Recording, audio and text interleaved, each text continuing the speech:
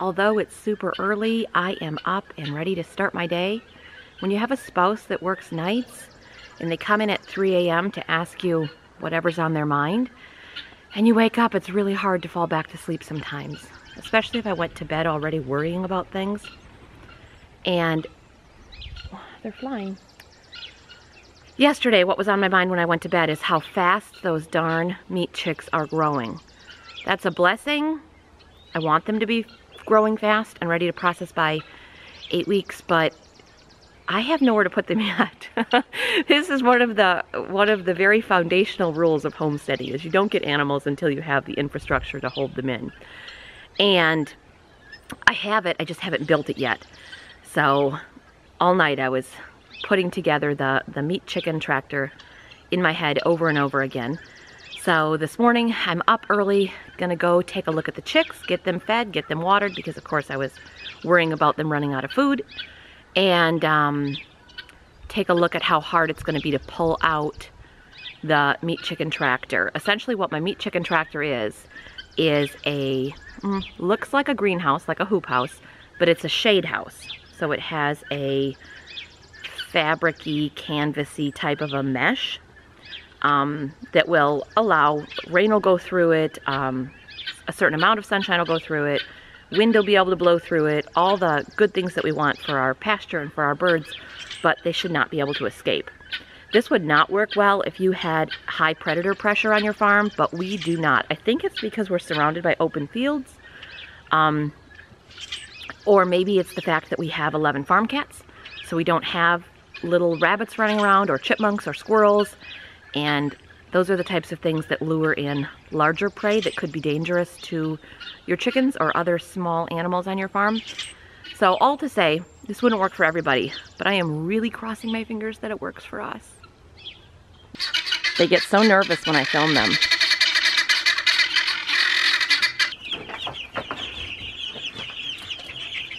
Hoping that I can just fill this feeder while it's in place. And it looks like that is the case. That will be one less step. Sorry, guys. These guys have completely mastered chicken nipple. Every time I come to fill these, they are completely empty. Wonderful sign. When you're processing your own chickens, you end up with, at the end of this, I'll end up with about 98 whole chickens, assuming everybody else survives until processing.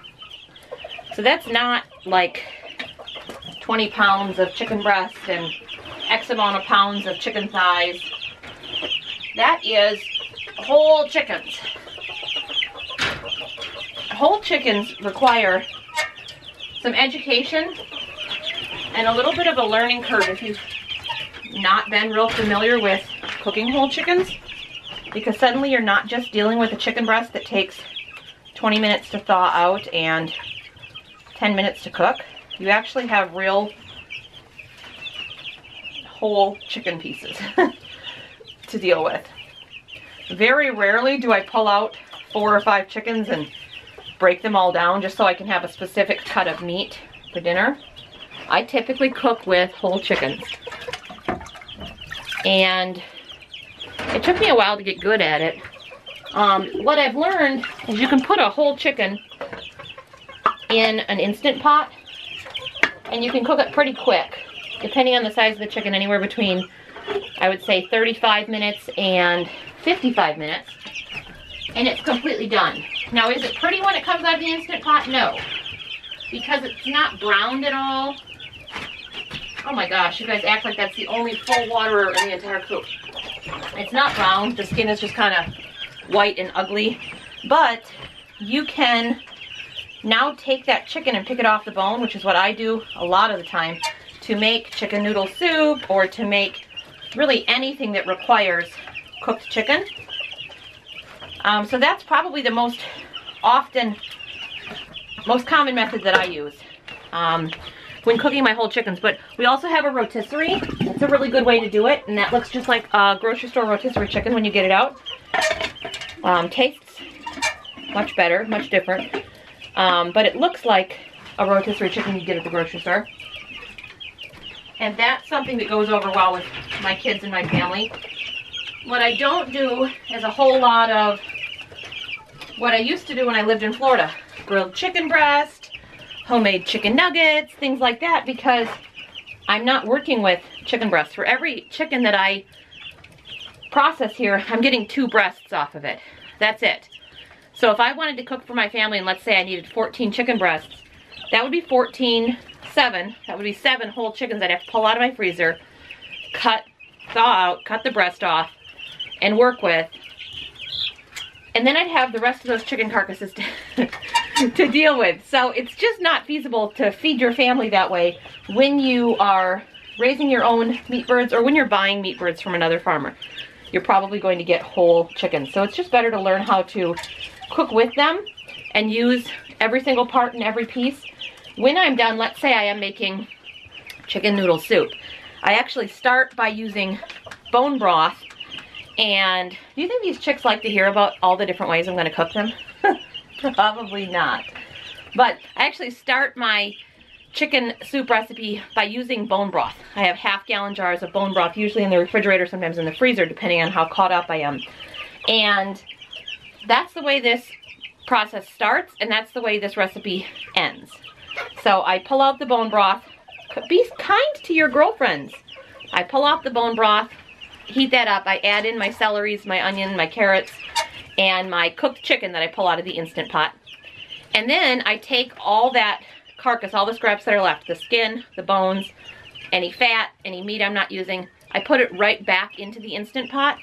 So now I have 2 Instant Pots going, one with my chicken soup in it and one with my start of my bone broth.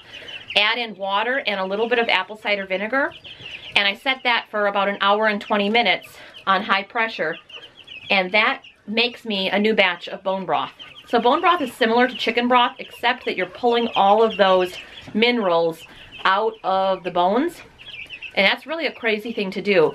If you've done it right, at the very end, you strain your broth. So any bones that are left, any pieces of anything are strained out. And if you take one of those bones, let's say like a femur bone that's pretty this long and, you know, pretty big, you can just take 2 fingers and crush it.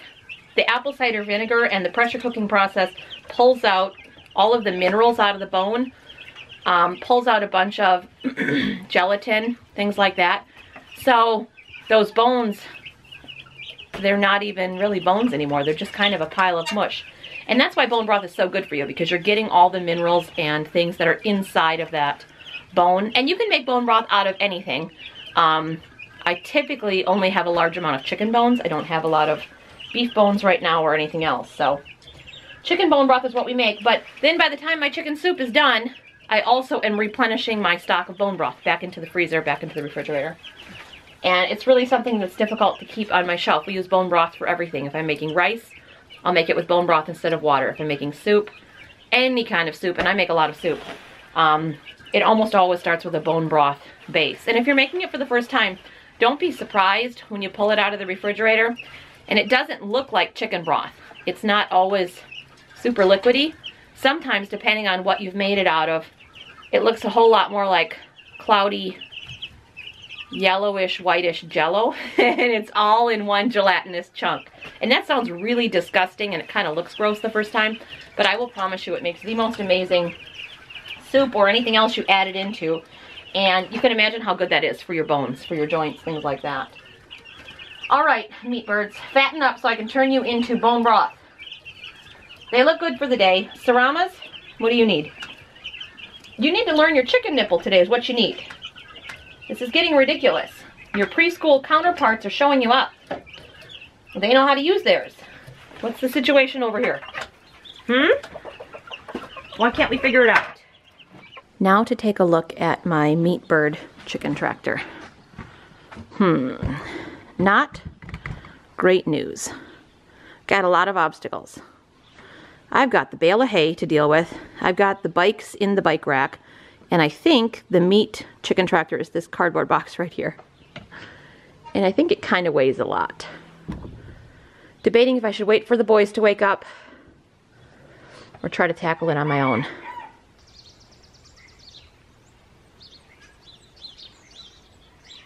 Oh my gosh, are you serious? How can this be that difficult?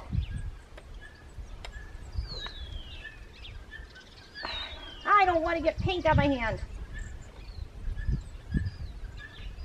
Okay, how about the bottom of my foot?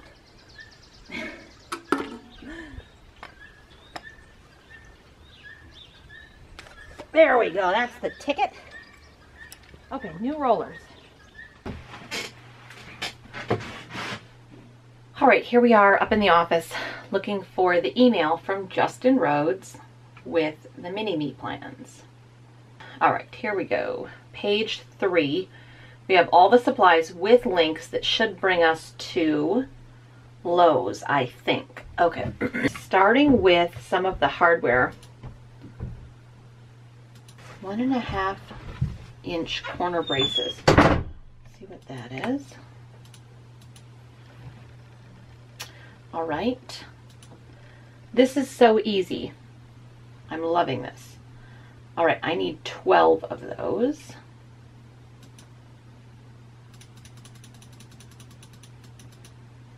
Honestly, this could not be easier. All right. We are putting together the meat chicken tractor. Here on the other side.